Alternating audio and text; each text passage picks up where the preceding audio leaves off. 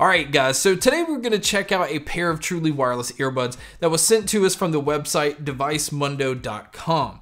Now this is a website that has a bunch of different electronics, and in fact they even have a page dedicated to audio where they have a lot of products that we've covered on the channel, like the KZZ1s, the Sabot E12 Ultras, and a bunch of others. So if you're interested in checking them out, there will be a link in the description.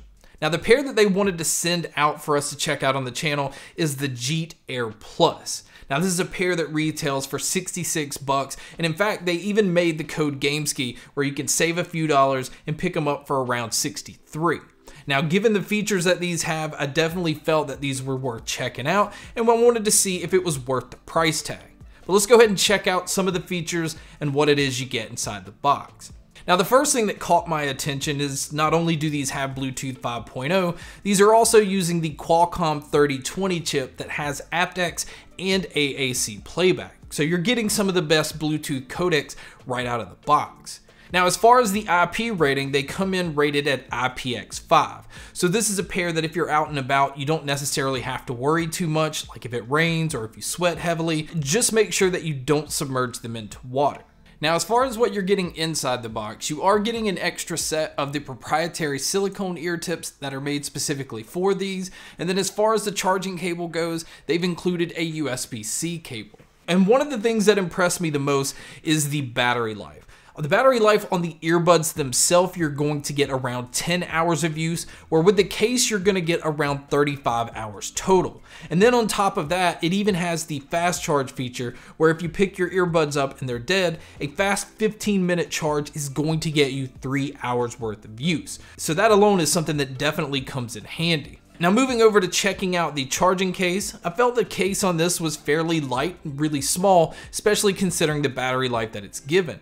You have the USB-C input on the bottom, you have a pairing button on the back, and then you have a single indicator light that's located underneath the lid so that you can kind of gauge how much battery life is left on the case. Now when you open the lid, you can see that the earbuds have a little bit of size to them. And again, I think that comes back to the fact that you're having a battery life that's giving you 10 hours of use, so that's definitely worth the trade-off in my opinion. Now what makes these stand out is these have a different type of control system than some of the others. They don't have button control and they don't necessarily have touch control, but what they're using is an accelerometer that's built into the earbuds, which what it's doing is it's picking up on the fact that you're tapping the earbuds. It's kind of reacting to the physical touch, and you can actually touch the earbuds anywhere. There's not like a single spot you have to touch. You can touch the top, the bottom, the outside, just anywhere around the earbud, it will pick that up and it will utilize your controls. But one thing I don't like is they're very limited on the controls. You only get one option per earbud. Now they do have an app, which I am glad that they did that because you're able to switch what you want the controls to do. So I have mine set up where my right earbud will skip the track forward and then my left earbud will play and pause the music. So it is very limited when it comes to the controls. I mean, you can summon your smart assistant to make it do some of the other things, but I personally just like to have all the controls on the earbuds themselves. Now, the other things that the app does is it has some pre-built EQ settings in there, so you don't have to just be stuck with the sound the way it is out of the box. But we'll talk about that a little bit later when we talk about the sound. Now, when it comes to using the earbuds individually, you'll be happy to know that you can use either the left or the right. And then as far as the microphones on here, I think they did a decent job. I don't think it's anything that's going to blow anybody away, but I don't think anybody on the other end of a call will have any complaints either. But you guys can be a judge by listening to a test here. Alright guys, so here is the mic test using the Jeet Air Plus. Again, like I said, I think it's doing an okay job of picking up my voice, but this is what it would sound like if you were to take a call. And so now here is a mic test with the crowd noise being played, which you can hear here. And so this is what it would sound like if you were to take a call in public. So now let's talk about the sound. I will say the sound right out of the box sounded flat, it sounded dull, there wasn't a whole lot of life to it, so I didn't have high hopes just listening to them right out of the box. But once I was able to go in the app and find an EQ setting that I liked, which was the pure audio setting, I could definitely tell that it was bringing out a lot more in the sound. Now, I still felt like the bass could use some cleaning up and be a little bit tighter. It definitely feels like it's trying to give you that impact, but it also feels like at times it could get a little sloppy.